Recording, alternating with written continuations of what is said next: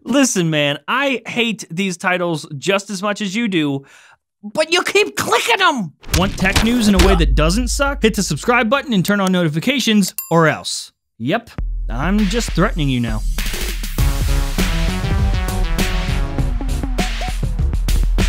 Okay, all right, I get it. First, hi, welcome to the show. Listen, I read all your comments. I saw the comments. On the last episode, we talked about a report from the website Reuters, but your boy was pronouncing Reuters like this.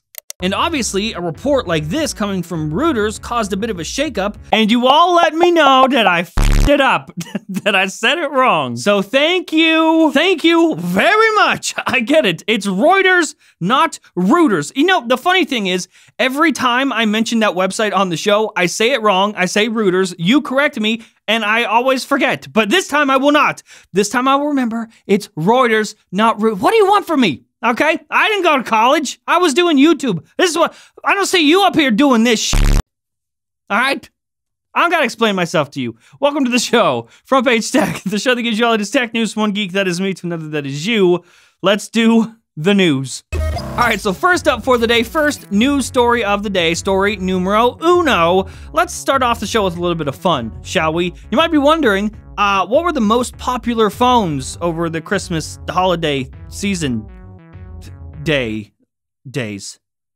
What? A brand new report has come out from Flurry Analytics, giving us a list of the top 10 most activated phones on Christmas Day. Let's run down that list, shall we? In first place, the most popular, most activated phone on Christmas Day was the Samsung Galaxy Note 20 Ultra. I'm kidding. That's not true. That wasn't it. It was the iPhone 11. Okay, but for real, in second place, we have the OnePlus 8 Pro.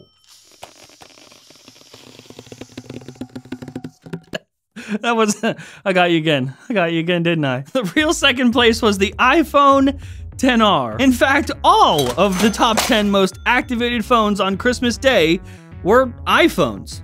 Oh, wait, except for this one. In last place is the Galaxy Note 20 Ultra. Just kidding, it didn't make the list at all. In last place was actually the LG K30. The f is a K30? Oh, this thing. Okay. Yep, that's right. In terms of all new phones activated in the United States on Christmas Day, 9 out of 10 of them were iPhones. Pretty crazy, right? And you want to know the best part? The best part about this whole thing will be the comment section below this video. Oh, it's gonna be so good. Go ahead, take a look, scroll down a little bit, take a look at those comments. That'll be the best part. In fact, the comment section under today's episode shall hereby be named the Angry Fandroid Carnival of Sadness and Pity. Where's my Poco phone? Where's the Huawei P90X? Christmas is rigged just like the election. Well, I hope everyone who bought an iPhone gets it stuck in their butt and dies. In fact, you know what? I don't know if any YouTube video has ever done this before, but I'm actually going to give you a little bit of a break in this episode right now, just to go ahead and scroll through those comments. Enjoy.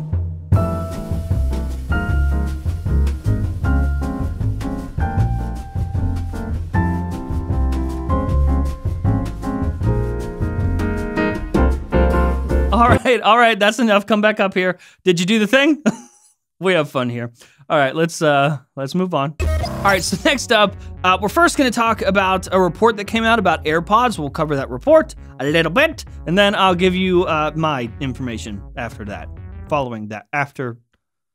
What's wrong with me today? Okay, so according to this rumor, first of all, I should tell you this comes from a user named Mr. White on Twitter, which does not have the best track record, so there's that. And along with this user not having the best, oh look, hey, look, he follows me on Twitter. That, I don't know if that's a good sign. Anyway, along with him not having the best track record, in the tweet himself, he doesn't sound like he's too sure. Like he doesn't seem like he knows. Anyway, he speculates based on this hardware here that goes obviously inside AirPods, that we're going to be getting 2 different size AirPods Pro. Now, he believes this because the cables that he has here are 2 different sizes, so he just assumed that means 2 different sizes AirPods Pro, I guess. Okay, so here's where I want to jump in here. There's not 2 different sizes of AirPods Pro, at least from what I know, right? The information I have, no, not 2 sizes for AirPods Pro. what we could be looking at here are different hardware for AirPods 3 and AirPods Pro, which are both going to be a bit different than before. So I've actually been sitting on this information from a source for a while, but I just didn't think it was relevant to share, at least until I got more information. But since we're here, you know what they say. So from over a month ago, this is an exact message that I just copied and pasted from a source. By the way, saw a prototype design of the new low-price AirPods and AirPods Pro. Both are smaller because it uses a new designed SIP module, system in a package, from a company that just entered the AirPods supply chain this year.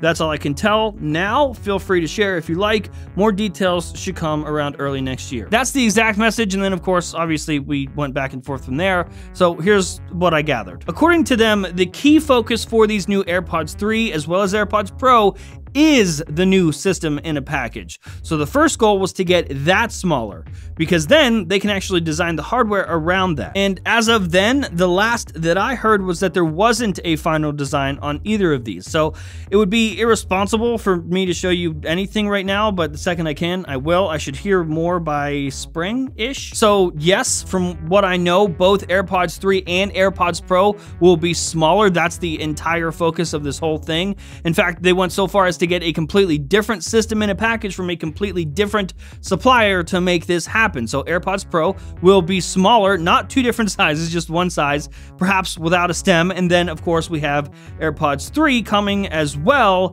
We're not two different sizes. Does that help? It doesn't help. Does that help? It doesn't help. All right, so last up for the day, iPhone 13 and again, 120 hertz.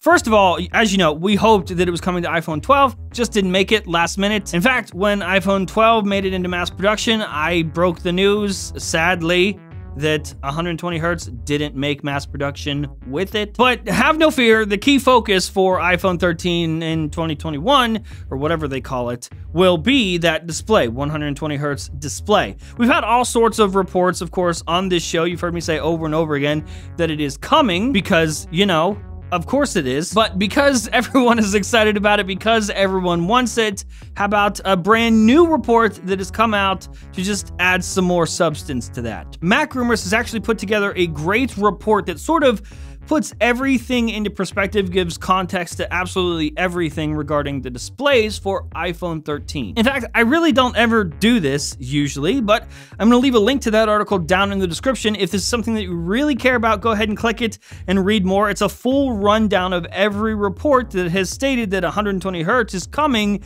to iPhone 13, at least iPhone 13 Pro and iPhone 13 Pro Max. From the report from Ross Young, who is an incredible source when it comes to display panels, and really not just for Apple, but for every manufacturer, all the way down to the report from the Elec, saying that the iPhone 13 Pro and iPhone 13 Pro Max will use more technologically sophisticated OLED displays with low-power LTPO technology. Obviously, LTPO is the same technology that's in Apple Watch. I mean, if you really think about it, there's more weight this early on right now when it comes to 120 hertz coming to iPhone 13 than I think we ever had or ever saw with 120 hertz iPhone 12 all year long. When all of those rumors, as much as we speculated about it, there's more concrete information now this early on.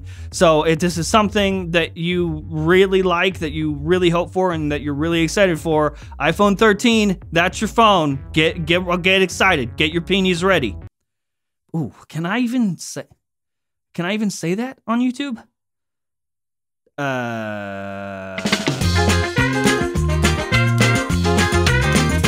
You know what's really cool about deals? You get money off. But what's better than getting money off? How about getting money off from the money off? Our sponsor, WeVPN, is still running their Christmas deal, giving you 62% off plus 1 month free, breaking down to just $3 a month. And if you check out using the promo code FPT, you'll even get money off of the money off. Save an extra 10% just for being an FPT viewer. Protect yourself online, keep yourself secure across all of your devices, stream and access media from anywhere. Also, it's the fastest VPN I have ever used, so even if you already are using a VPN, it's time to make the switch. Click the link down in the description below to get WeVPN with the Christmas deal with an extra 10% off. All right, that's it. That's the show. Hopefully you liked it. You learned something. If you did, hit the like button. If you hate my stupid face, the dislike button. That works too. If you're new here, subscribe, and I'll see you guys and girls next year. Get it? Because it's the end of 20... Okay.